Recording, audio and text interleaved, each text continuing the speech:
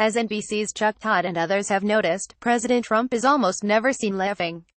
Trump has a range of expressions suggestive of mirth, a self-satisfied smile, a knowing smirk, a sardonic grin, but laughter isn't among them. But as his own aides can attest, he does have a sense of humor.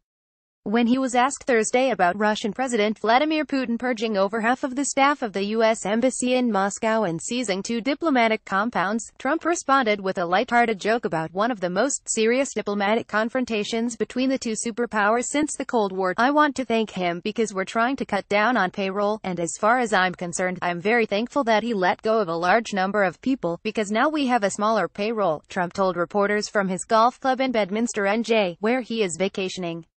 "There's no real reason for them to go back. So I greatly appreciate the fact that we've been able to cut our payroll of the United States. Well, save a lot of money." Flanked by 2 stone-faced officials, National Security Advisor H.R. McMaster and Vice President Pence, Trump made his remarks with a near smile, suggesting enough self-awareness to foresee the uproar yet another compliment of Putin would bring. In case there was any doubt, White House Press Secretary Sarah Sanders explained to the New York Times he was being sarcastic. It was the same explanation Sanders gave last month after Trump's remarks to law enforcement officials, in which he warned them against being too nice to suspected criminals, a comment widely interpreted as endorsing extrajudicial corporal punishment. "I believe he was making a joke at the time," Sanders said at a press briefing.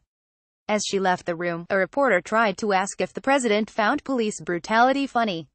Sanders ignored him. Of course, a president who enjoys joking about firing cabinet members or threatening the careers of senators who thwart him in their presence could find the humor in almost anything.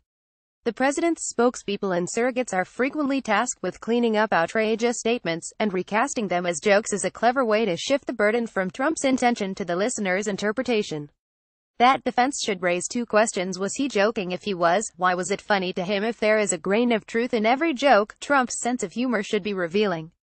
Instead, the after-the-fact insistence that he was merely being tongue-in-cheek has morphed into a tactic distancing him from his own statements. Presumably, the targets of his jokes, including UN Ambassador Nikki Haley, Secretary of Health and Human Services Tom Price, and Sen. Dean Heller, are, as longtime politicians, able to laugh off Trump's jabs. One can hope that, if the occasion arises, Kim Jong-un will take the same attitude.